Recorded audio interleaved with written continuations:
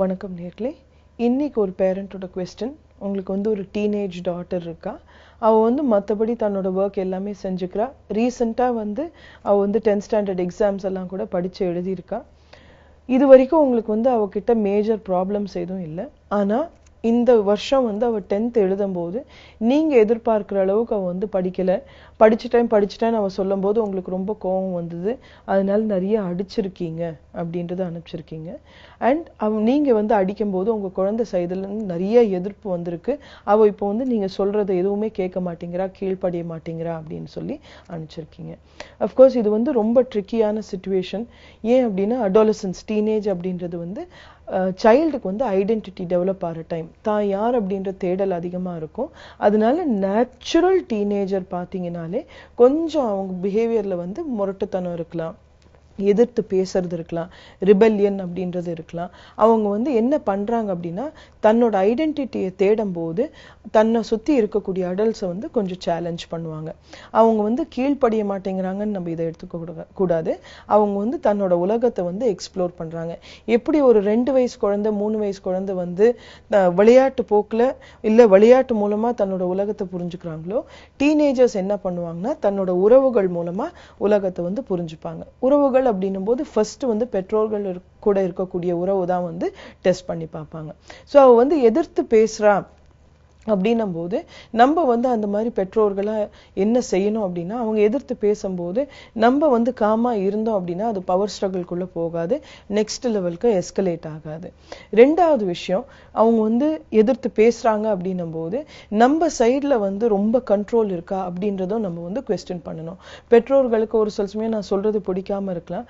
But நீங்க புரிஞ்சுக்க வேண்டியது டீனேஜ்ல வந்து கொஞ்சம் இந்த எதிர்த்து பேசுறது அதெல்லாம் வந்து சைக்காலஜி ரீதியா நாங்க நார்மல் தான் வந்து கன்சிடர் பண்ணுவோம். ஏன்னா அவங்களுக்கு வந்து அந்த ஐடென்டிட்டி கிரைசிஸ் அப்படின்றது நடந்துட்டு இருக்கும்.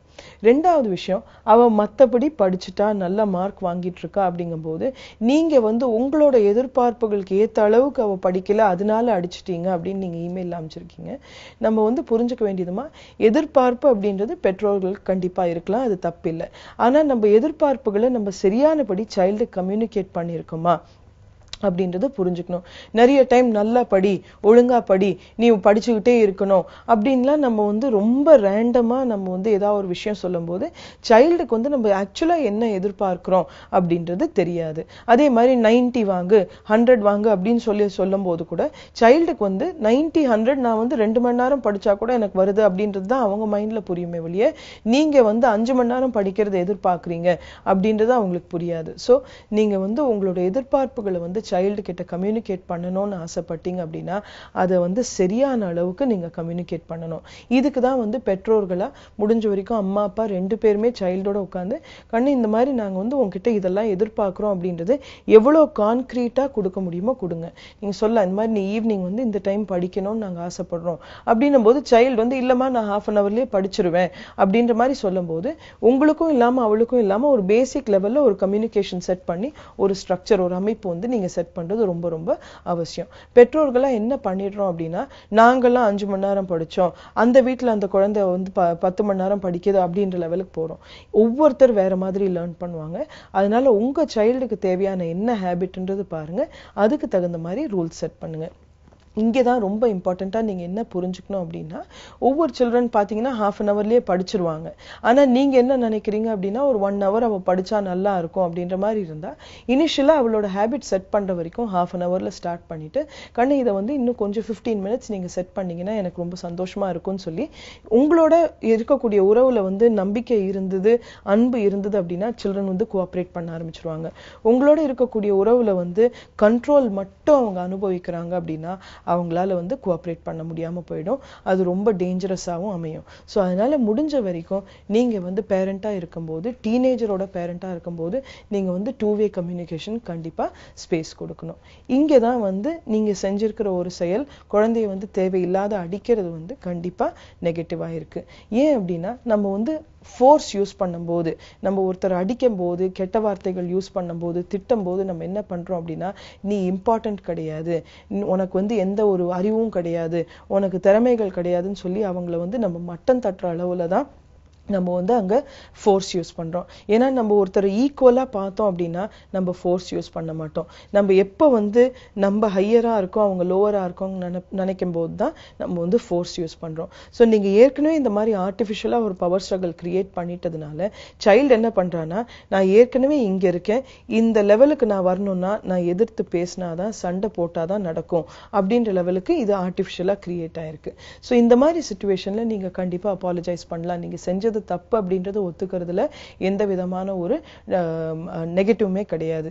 நீங்க வந்து பாசிட்டிவ் லெவல்ல கண்ணு எனக்கு அந்த டைம்ல வந்து எப்படி இதை ஹேண்டில் பண்ணணும்னு தெரியல, அதனால நான் இப்படி செஞ்சுட்டேன் அப்படின்றத நீங்க சொல்லலாம்.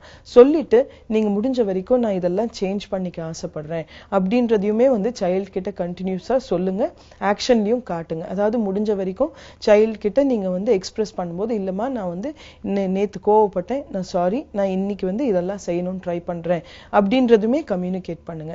ஏன்னா உங்க சைடுல நீங்க மாறுறீங்க, அதுக்கு உண்டான பாசிட்டிவ் ஸ்டெப்ஸ் எடுக்கிறீங்கன்றது பார்த்தா அப்படின்னாலே அவ சைடுல இருக்கக்கூடிய அந்த முரட்டு குணம் மெதுவா குறையும். ஆனா இது வந்து நீங்க கண்டிப்பா ஒரு ஃபியூ மந்த்ஸ் ஆவது செய்யணும்.